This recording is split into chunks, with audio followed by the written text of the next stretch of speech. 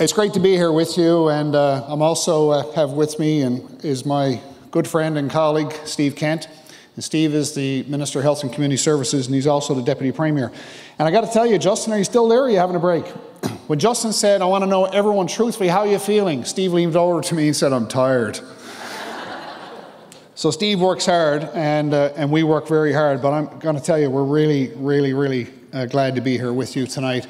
And what a great event this is. And for the steering committee, Patrick, Debbie, Fiona, Paul, Stephanie, Julie, and Krista, what a great job they've done to put this together. Don't you think they've done a great job here?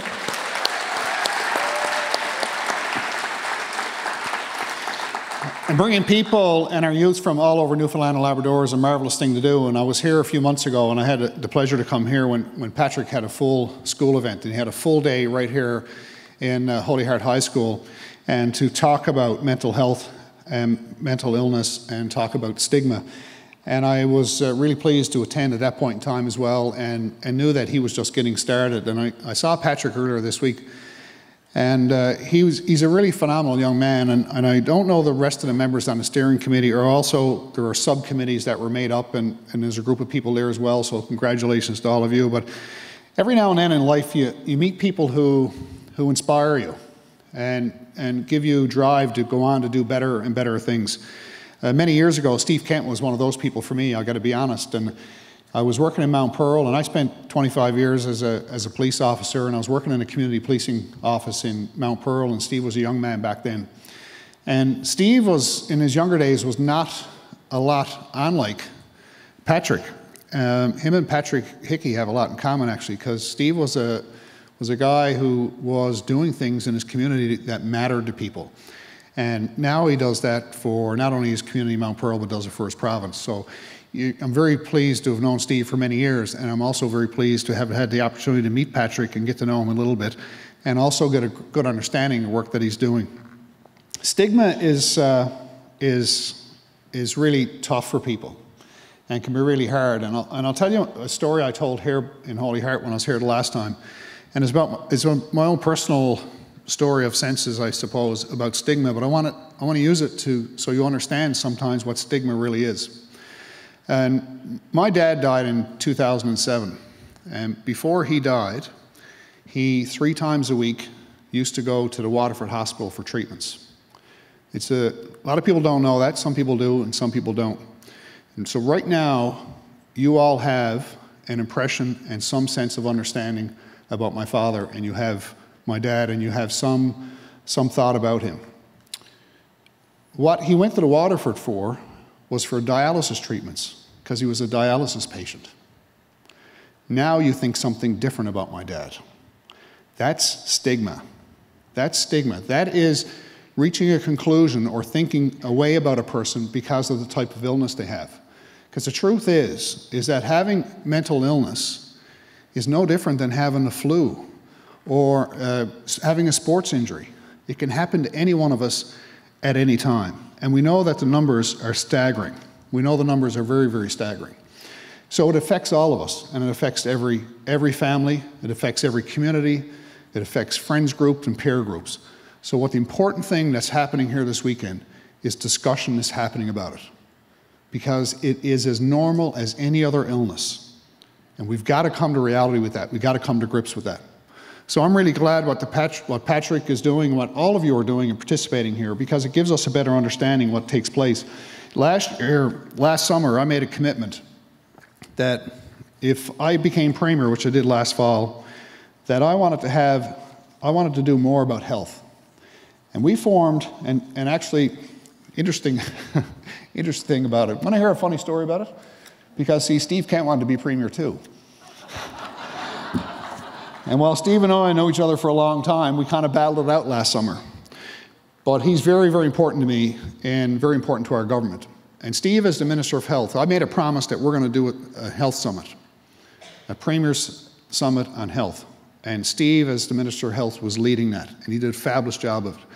Him and the people in the department, they traveled around Newfoundland and Labrador, and they held consultation sessions. They did it all over the province. Met with hundreds of people who gave us lots of great ideas and had discussions about what was important. And then earlier this year, just this past winter, we brought 300 people together in one room. We brought them into one hotel here in St. John's. And Steve organized, and his crew organized, an opportunity to talk in more depth about the biggest things that we heard. And one of the big things we heard was about mental health, about mental illness, treatment, intervention. And then with the experts we had in the room, we had 300 people. A lot of them were regular, ordinary folks, but a lot of them were people who work in hospitals and healthcare, deliver services and programs to people of our province. And we want to talk about how we do it better. And we did a great job of it all day. We had nobody left. It was a wonderful day. I spent the whole day there myself as well, and it was a wonderful day. We learned a lot, and we're bringing that together. And as we do that, and as you do what you're doing, that helps us with our goal to provide better programs and better services. And that's what we want to do, because it's important for us to do it. So my commitment and our commitment to you is that we're going to continue to do that work to make health services better for all. And that's what we want to do. Now, we heard Justin earlier talk about when he was in high school. Well, I'll tell you when I was in high school, because I was terrified too. I can tell you, I remember in younger years when we were in band or we had to stand on the stage as a classroom and sing, and I'd always be the one to stand in the back so nobody could see me. That was a bit of a challenge for me because I was taller than most everybody else, so I had to do this sometimes. And I had to stand in the back because I didn't want to sing, I didn't want to talk, I didn't want to play an instrument because I was terrified. And when I sat in a classroom, I was afraid the teacher was going to ask me a question that I didn't know the answer. And now here I am in a life that we pick as politicians, where every single day people are doing their best to criticize us, to talk about us. They say we're no good. They say bad things about us. And they do it all the time, when the truth is that we work very hard for you. And we do the best that we can as well. And every day when I start my day in the daytime, and I want to go home in the evening, my goal is to go home, and when I lay in bed at nighttime, I want to be able to close my eyes and go to sleep knowing that I did what was right today, or I did what I felt was my best every day. And that's what you need to do. If you do what's right and you treat people with respect, it will come back to you over and over and over again. It's a lesson I learned many, many years ago, and I try to stay true to it today, and I encourage you to do it. Because I know Patrick does it, the rest of his group do it, and I'm sure all of you do it as well. So you're going to have a great weekend, and it's going to be challenging sometimes, and it's not a bad thing for us to be challenged because it makes us better people. But be true to yourselves, put everything into it. You've done a lot of work to get here, and you're going to get a lot out of it when you leave. And if you work really hard and you interact and you let your feelings be known and you have good discussion, you're going to get even more out of it. So I encourage all of you to do it. So congratulations to you for coming. Congratulations to everyone who's worked hard. The school, your principal, the school district as well has done great work in supporting the students who've worked hard to put this together. So congratulations to all of you. I hope you have a wonderful weekend. Enjoy every bit of it. It's going to be a great weekend. So where's the one from Ontario? Who's here from Ontario? I see your hand. How did you end up coming here? My aunt. Your aunt? Yeah. I heard earlier about you, actually. Oh, there she is. Hi.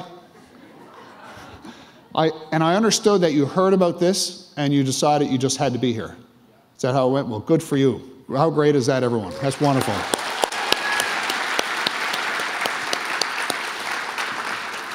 So everybody, thanks again for having me here. I'm so pleased to be able to spend a few minutes with you tonight. Congratulations to you. I hope you have a wonderful weekend. And Steve, you're going to stay for a little while with them tonight and get the best out of it. I'm so happy for you and for Patrick. And Patrick's done some wonderful things if you haven't met him. And I was talking, am I telling tales out of school if I tell this? Patrick, come here. Come here, Patrick. There you are. Oh, he loves this part. Well, over here. How you doing, buddy? Good, thanks. Good. You got a pretty good turnout here.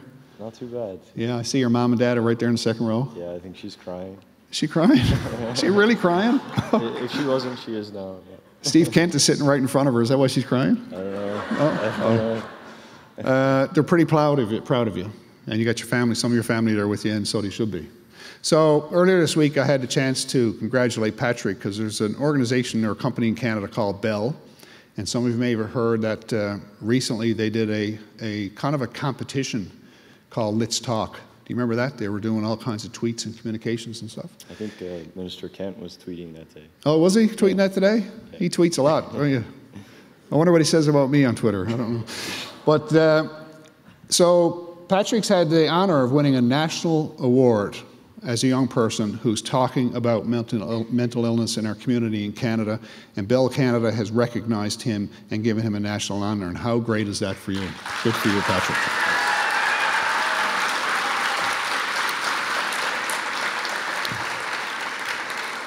There's people you're going to meet, they're going to inspire you. Have a chat with this guy. He's going to inspire you. He's doing great and wonderful things. Congratulations, Patrick, and everyone. Have a great weekend. Thanks very much. Thanks.